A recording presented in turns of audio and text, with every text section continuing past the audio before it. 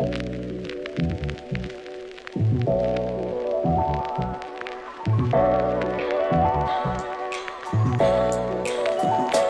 I'm Boatswain Andre Sutton, Damage Controlman Instructor, Training Center, Hampton Roads.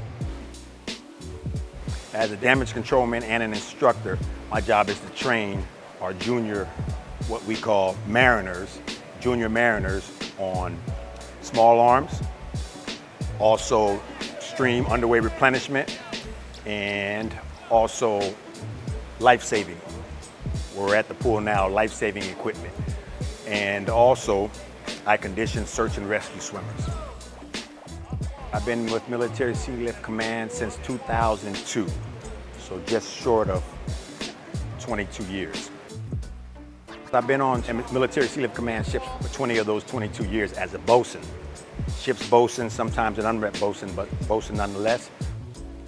I don't know how many ships I've been on, but it'd probably be easier for me to name the ships that I haven't been on. So I think I'm at 17 different commands in my MSC career.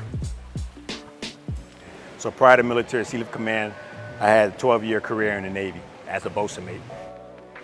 They were getting paid a little bit more money with MSC, and I would be doing the exact same thing that I was doing in the Navy.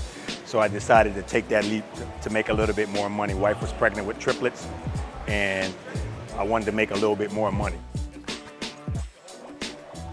I give the same advice to not only MSC, but military in general.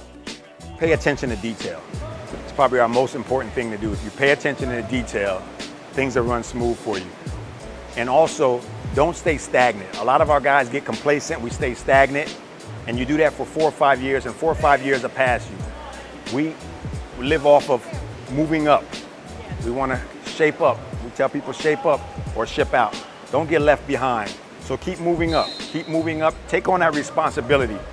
A lot of people don't want to take on that responsibility, but I tell people, my advice is to take on that responsibility.